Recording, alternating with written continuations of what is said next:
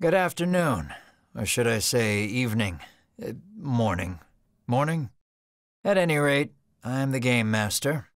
Pleased to make your acquaintance. Before we begin, there is something I must tell you. You see, my job is to draw you into this world with my voice and cards, which is why I believe it best for you to play with the sound on. In fact, I insist on it. However, as you can see, my voice is subtitled, so you can always read along as well.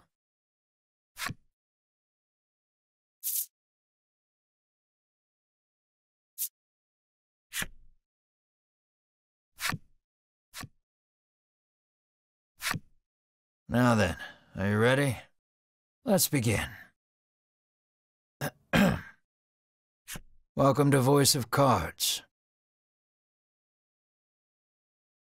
You are about to take the first steps of your adventure. Through a realm of sword and sorcery you will travel, battling bloodthirsty monsters as you strive to realize your ambitions. I have every faith you will accomplish great things here.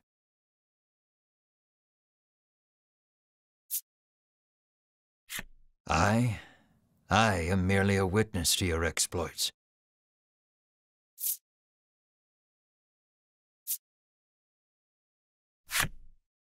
Now then, your departure draws nigh. May your journey be a safe one.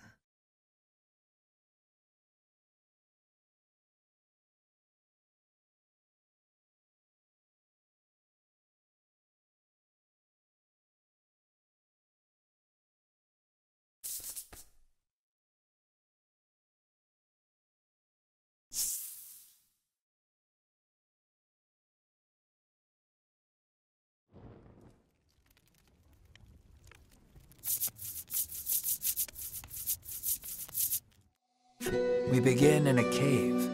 The surrounding rocks are slimy with damp. It feels as if some foul creature could leap out from the shadows at any moment.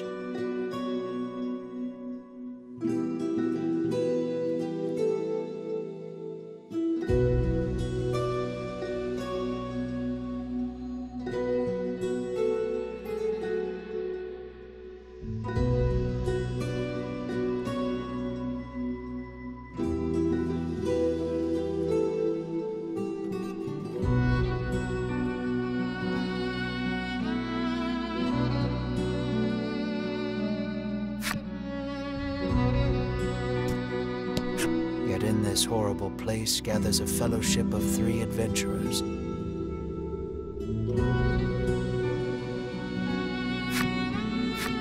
One is a young woman. You can tell just by looking at her, she enjoyed a good upbringing. Another is a stoic warrior. He stands at the ready, scanning his surroundings for any sign of threat. Last but not least is the old man. He has a sagely air and gazes into the darkness stretching out before him. These adventurers seek a certain treasure hidden in this cave.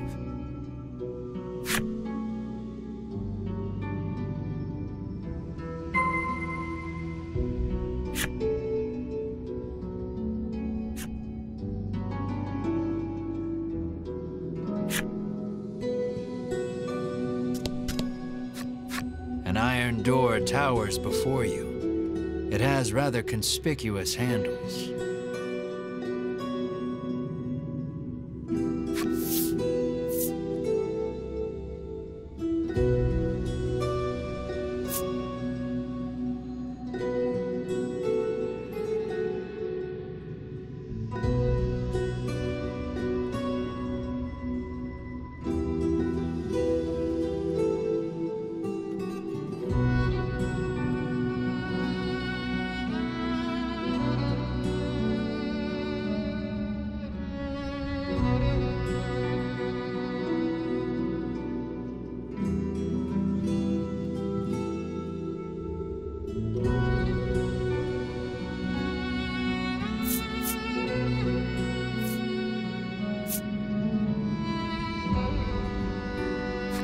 stoic man takes hold of the handles and pushes as hard as he can, but the door doesn't so much as budge.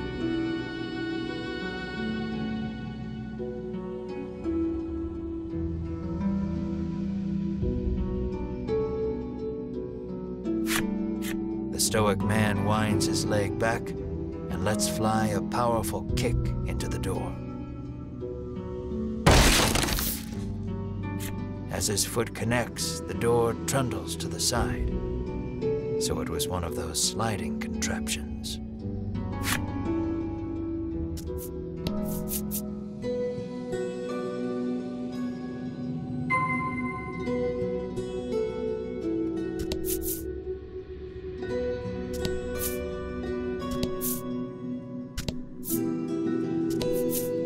Something leaps out at the Fellowship from the darkness.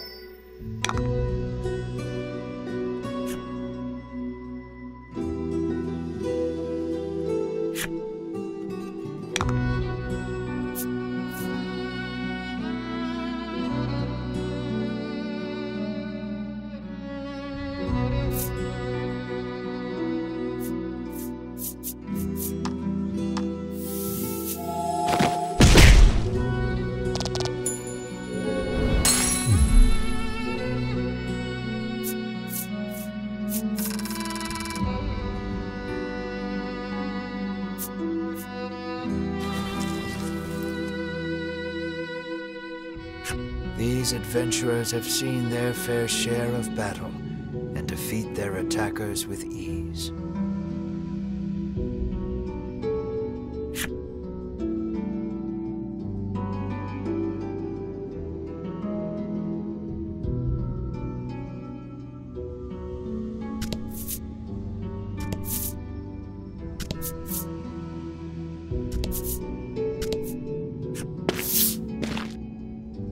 As the trio approaches the treasure chest, an awful rumbling resounds deep in the cave.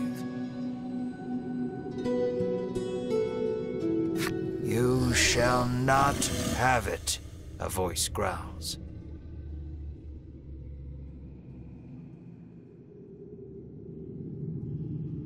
Before the wary trio appear creatures the likes of which they've never seen.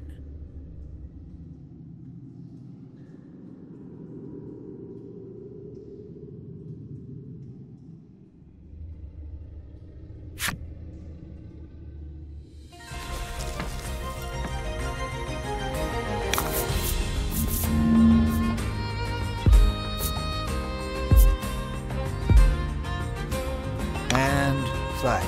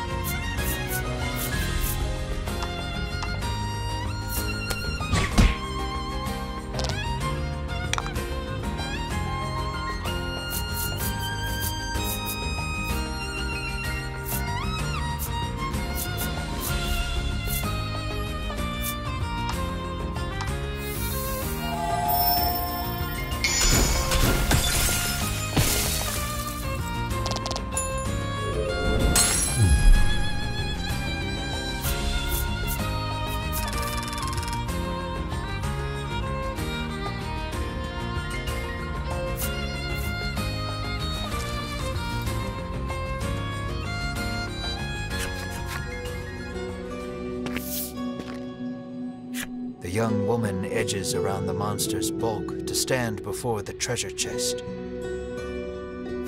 There is treasure inside, no doubt about it, but it's locked tight.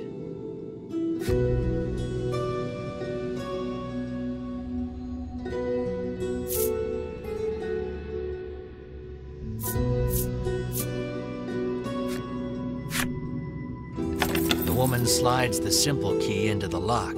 The chest clicks open. Inside is what appears for all the world to be an ordinary medicine bottle. At last, we've retrieved the royal treasure, the old man says. The woman and warrior exchange a nod.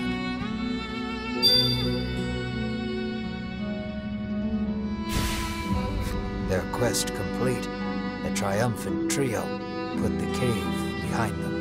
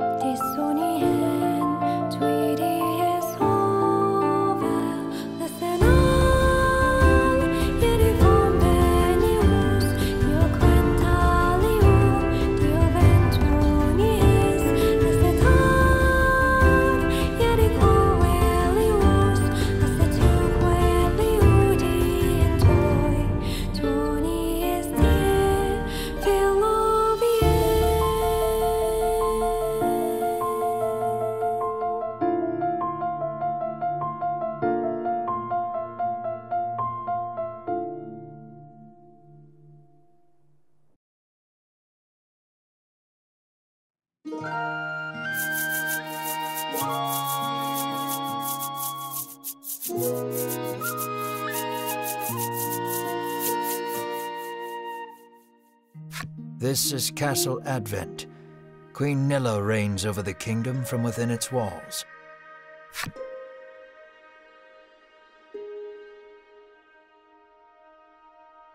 In the crowded audience chamber jostle all manner of knights, adventurers, and bounty hunters.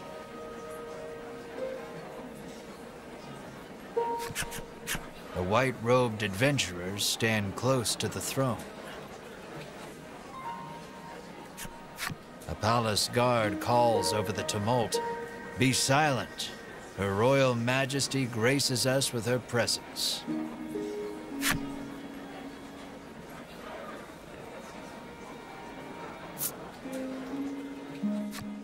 The cacophony ceases the moment Queen Nilla enters the chamber. Seated upon the throne, the queen faces the crowd, her lips part. "Thank you all for heeding my call to slay the dragon.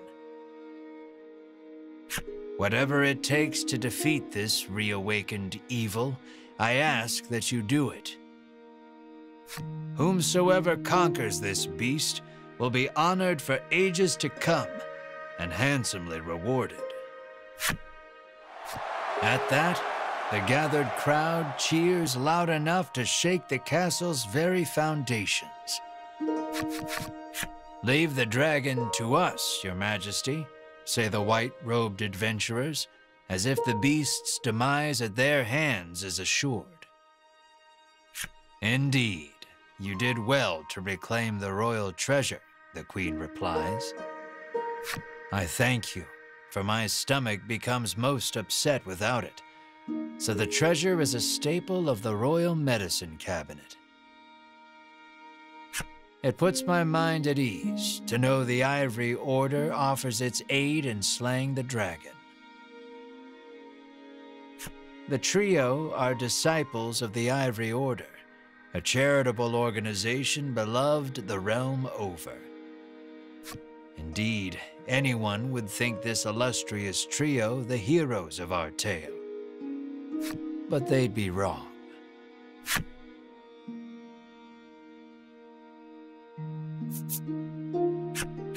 So we just gotta slay the dragon and we'll be drowning in gold.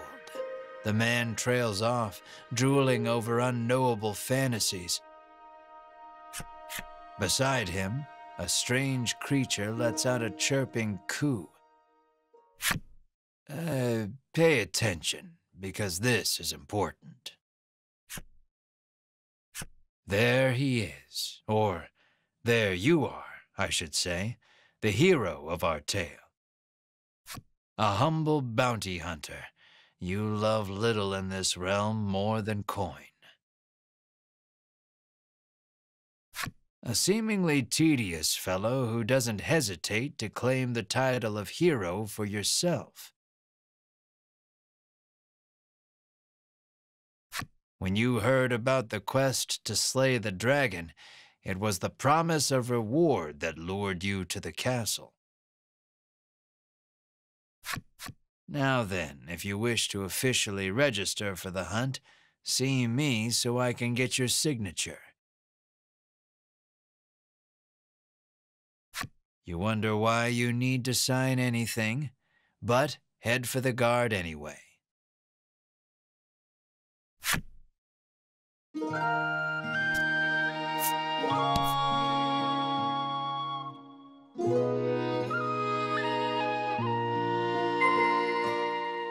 Shall we?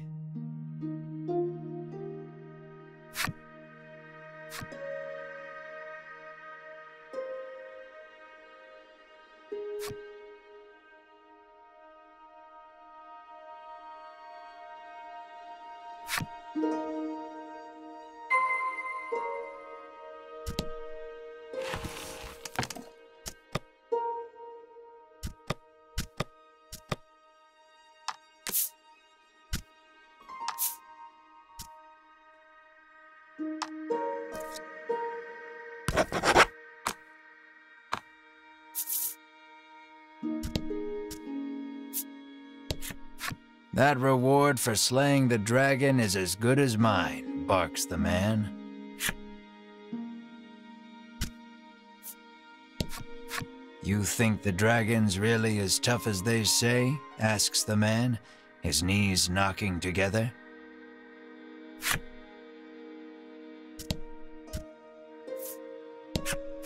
The man takes one look at your companion and shrieks, "Monster!" "Have you registered yet?" says the guard. "Scared of the dragon?" scoffs the guard.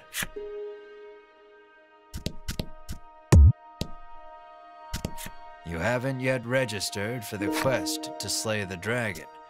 Go see the guard near the queen. We of the Ivory Order will be the ones to restore peace to the land, brags a white-robed man. My colleague made me come along, but he didn't mention we were going on a quest to slay the dragon, she says, trembling.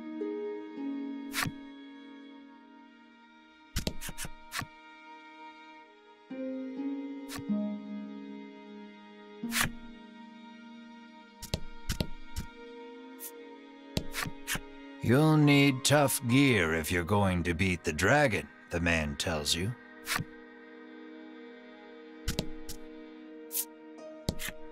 Keep your ears perked. You never know what you might hear that'll lead you in the right direction, the man says. You think.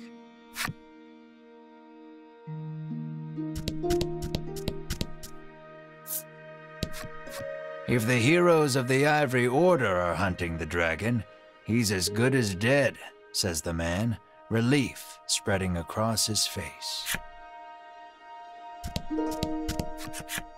The Ivory Order trio stands before you. They seem not the most approachable of parties, but...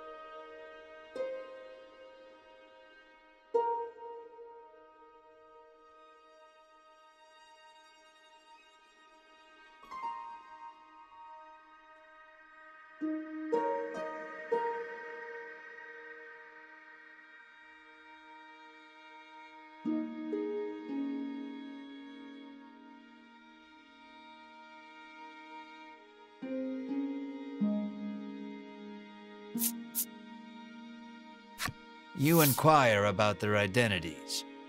We are disciples of the Ivory Order. It is our duty to aid the realm and its people however we can. The Order's principal focus is developing medicine to distribute to people throughout the world. They begin blathering an answer to a question you didn't even ask. Sensing a long lecture ahead, you seize on the first chance to extricate yourself from their presence.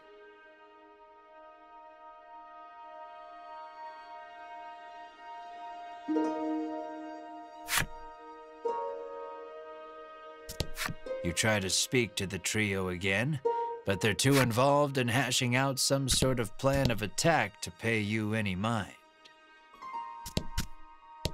You try to speak to Queen Nilla, but a guard blocks your path. Figures a nobody bounty hunter can't just walk up to a queen and start chatting like they're best friends.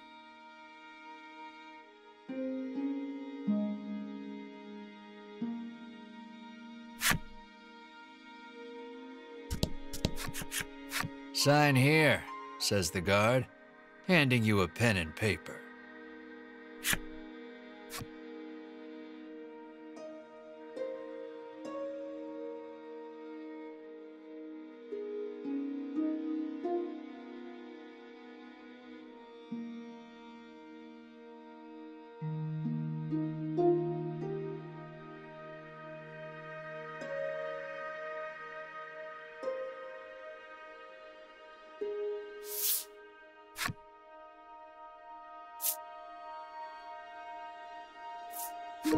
You sign your name. After you've signed, the guard motions to the strange creature beside you, the monster too. You sign your companion's name as well, Mar. Mar, your friend and sometimes traveling companion. Though he can't speak the human tongue, he seems to understand it well enough. Thank you. Now we'll know what to have engraved on your tombstones. Can't ask the dead what name to mark their grave with, after all, the guard chortles. You want the reward as badly as you don't want to die. You figure you better make some strong friends.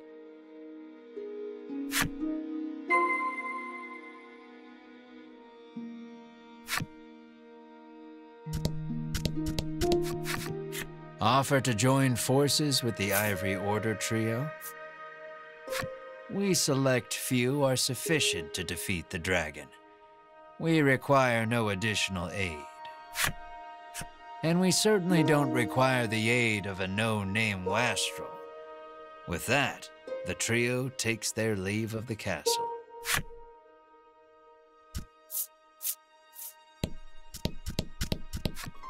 I'll let the Order handle this.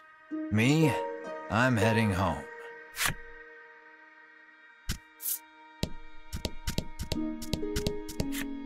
Never know what you might hear that'll lead you in the right direction. The man wanders off somewhere, muttering to himself.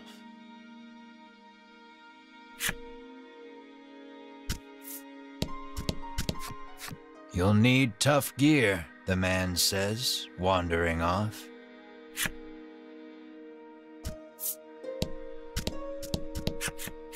Let us depart. We have a realm to save. He grabs his less than enthused colleague by the wrist and drags her off. You catch a glimpse of the terrified look on her face, and then the two disappear out of the audience chamber.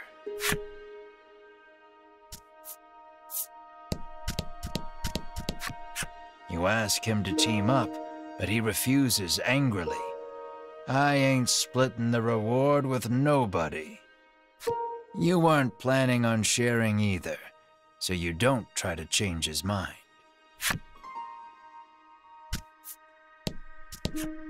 Before you even open your mouth to ask him to team up, he cuts you off.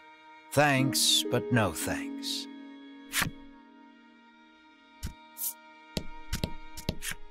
No way am I adventuring with anyone who keeps that sort of creepy company, he says.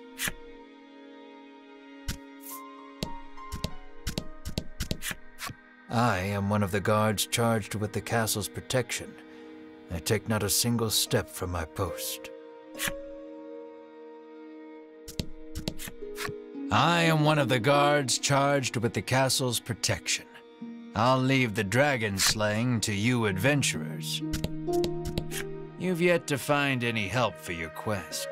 Things don't look that reassuring as they are, but the decision is up to you.